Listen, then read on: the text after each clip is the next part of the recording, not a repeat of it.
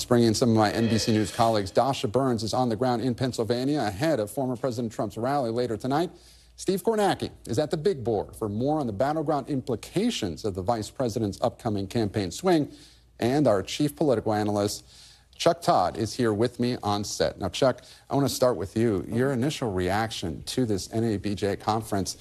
Do you think Donald Trump was trying to go in there to get a rise out of this group and perhaps appeal to his base? Well, that's certainly it's his default, right? This is his default mode. You know, you have default settings on any sort of piece of electronic. This is his default setting. And I do think that his instinct was, hey, I want to get into it here. I'm going to see if I can create some tension in the room. And I think he thought, I don't know where he got this idea, and I think he thought somehow that he could play her mixed identity, somehow that he could do this. And, you know, I heard from a whole bunch of people as this was going on, particularly Republicans, who say, why is Donald Trump trying to help Democrats get out the vote with African Americans? Right. The Biden campaign, it's just astonishing. They had to be loving this in a way. I mean, they were already tweeting out their war room. You did the Freudian slip there, the Biden campaign. You meant the Harris campaign. That's right. I know. Oh, my goodness. Welcome. You know, I'm having to catch myself all week doing that. Yes, the Harris campaign. Right. They were posting on social media videos almost immediately. Well, you know, my initial reaction to this is I think Chris Aceveda and Susie Wiles, the two people that are running this campaign that have brought as much discipline as is possible around Donald Trump. There's only so much you can do as long as you can sort of keep him away from unscripted moments.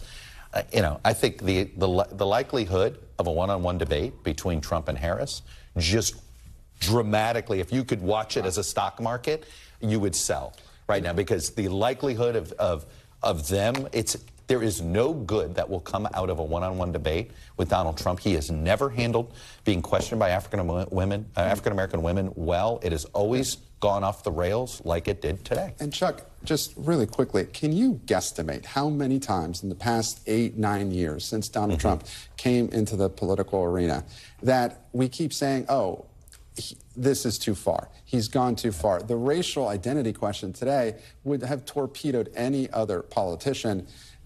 This doesn't even seem like one of those moments because we're so used to it by now. Yes, I take your point on that, but I think what you really have here is it just, you know, it is a reminder he's always been his own worst enemy.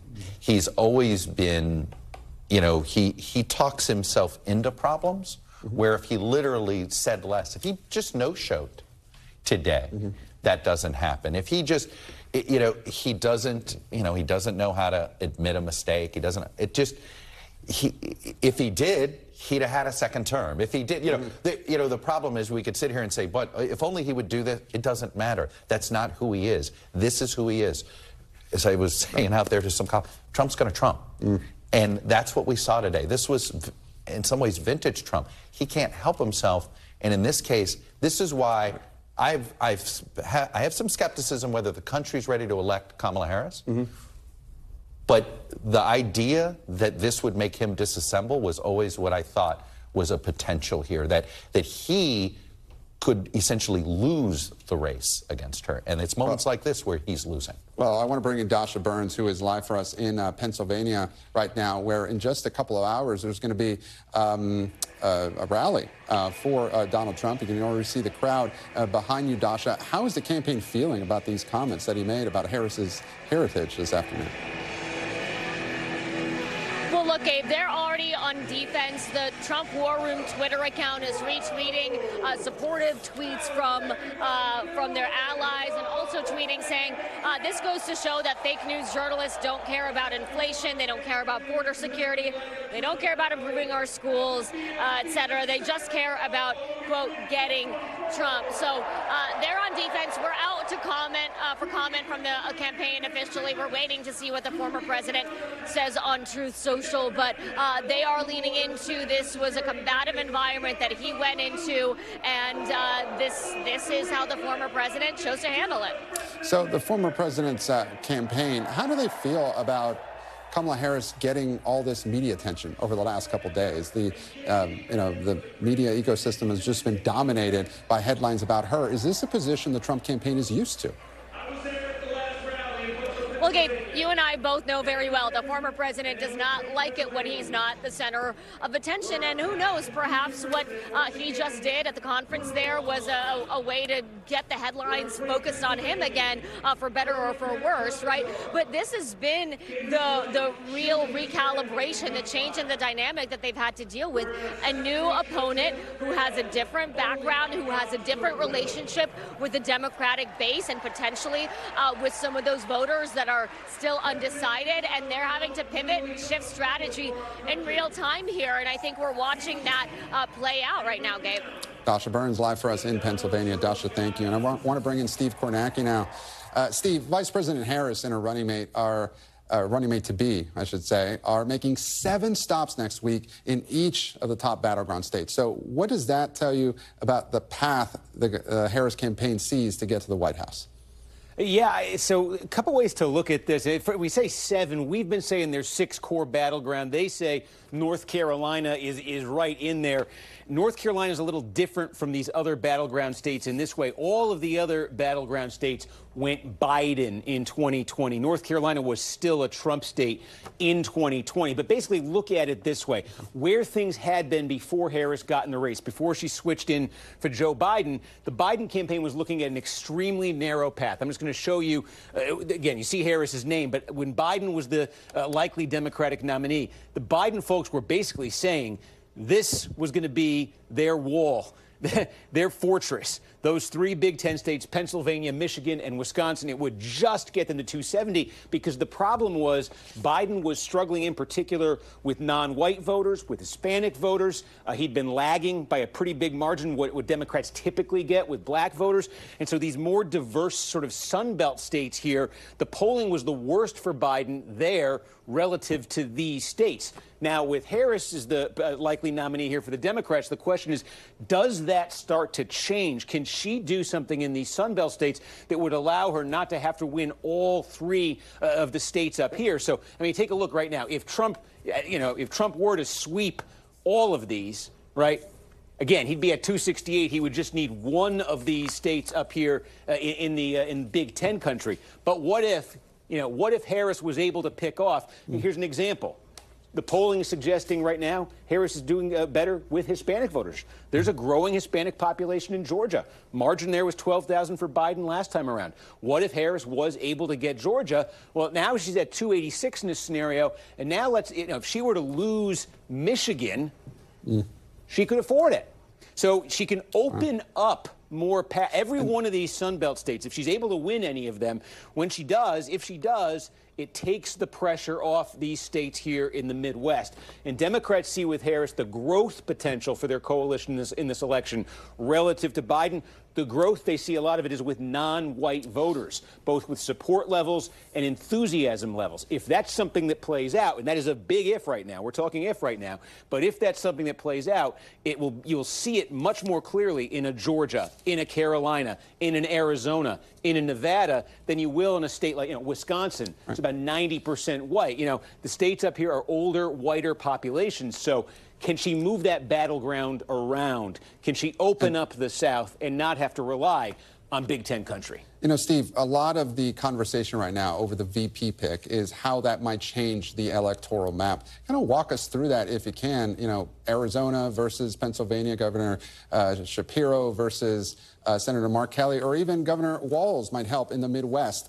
What are the calculations that the Harris campaign is making right now with regards to those vice presidential picks?